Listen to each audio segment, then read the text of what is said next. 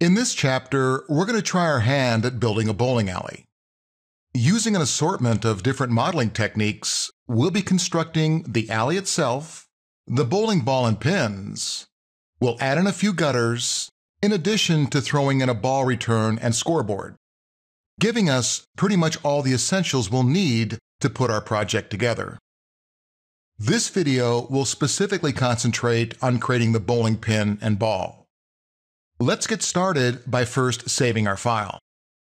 Heading to the appropriate chapter in the Working Files folder, I'll save the project as Bowling Alley.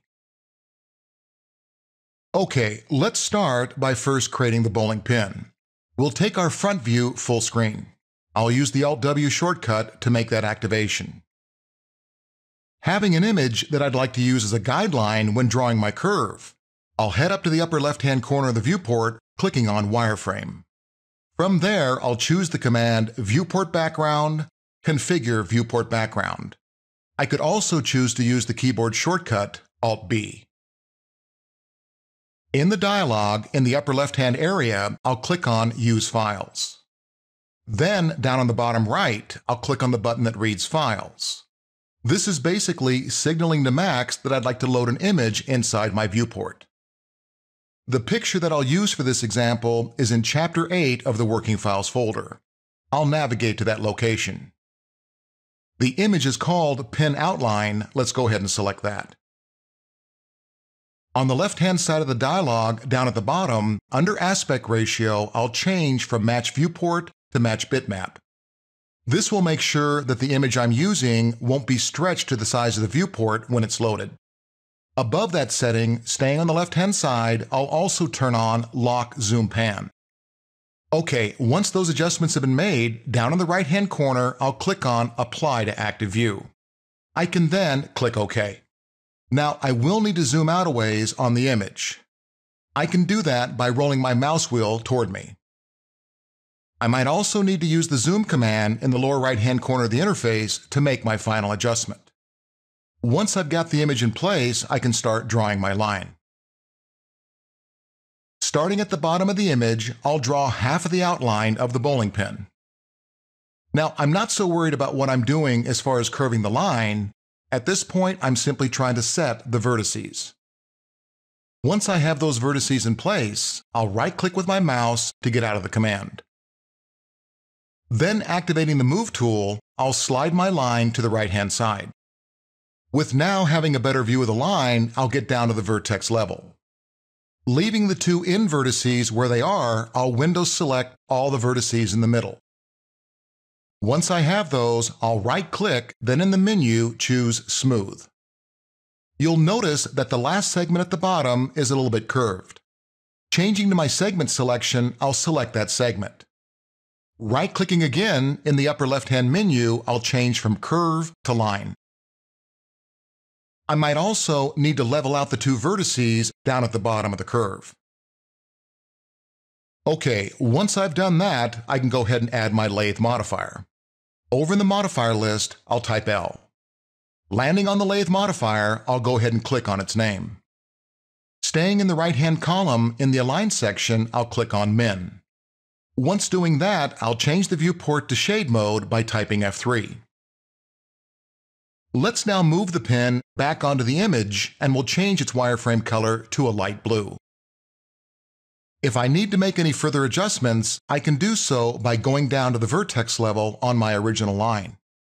Not being able to now see the end result, down at the bottom of the modifier stack, I'll activate the Show End Result command.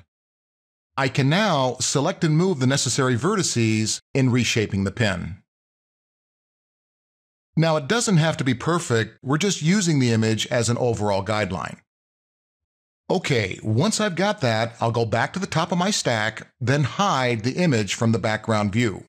I can do that by clicking on Realistic, then Viewport Background, and Solid Color. Noticing that the pivot point for the pin is a little off-center, let's go ahead and center that going into the Hierarchy tab. We'll choose Effect Pivot Only. Then, down in the Alignment section, we'll click on Center to Object. Now, once we've done that, let's go ahead and turn off the Effect Pivot Only button. Having had to draw the pin so big to match our background image, We'll now need to scale it down. Let's activate the scale command, then turn on %snap toggle. You can do that by either clicking on the toolbar icon or simply using the Shift-Control-P shortcut. Once activated, we'll be able to scale our pin in 10% increments. Okay, let's see what we can do. We'll fill up the gold triangle on the transform gizmo, scaling the bowling pin down to 10%. As you begin to scale, you'll see the percentages down below the timeline. When all three X, Y, and Z values hit 10, you can go ahead and let go of the mouse. Okay, let's now center the pin by typing Z, and we'll take our viewport configuration back to 4 windows with Alt-W. To get all 4 of our viewports centered, we can now hit Shift-Control-Z. 2 more quick adjustments will change the number of segments on our lathe to 35, and we'll name the object Pin. Okay, now we can make our bowling ball. Let's start by deselecting the pin and heading over to the crate column. We'll change back to primitives, clicking on Sphere. Let's now create a sphere with a radius of around 40 in our front view. Once I have it on the screen, I'll head to the Modify column for a few more adjustments. I'll change the radius to an even 40 and take the segments to 50. I'll also change the object's wireframe color to a light green. Let's now activate the perspective view, taking it full screen. Again, you can use the Alt-W shortcut combo to make the switch. We'll now see if we can't bore out a few holes, 2 for the fingers and 1 for the thumb. Let's center the ball by typing Z. I'll then orbit around just a tad to get the pin out of the way. I can do that with the Alt middle mouse wheel combo. Okay, now the bowling ball holes are simply going to be spheres that we Boolean out. Back in the command panel, let's return to the sphere creating command. Before making our spheres, let's change their wireframe color to a darker green. Let's now activate the auto grid and we'll create 3 smaller spheres in line with the bowling ball.